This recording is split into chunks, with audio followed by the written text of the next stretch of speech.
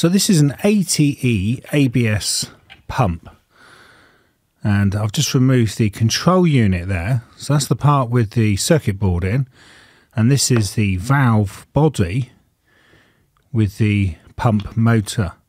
So this is the actual motor, and it's got like an eccentric end on it, so that it can actually sort of push backwards and forwards as it rotates. So these are all the solenoid valves that actually control the flow of brake fluids to and from the brakes.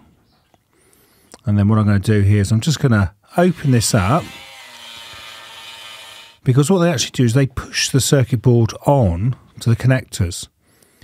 So they're not actually soldered.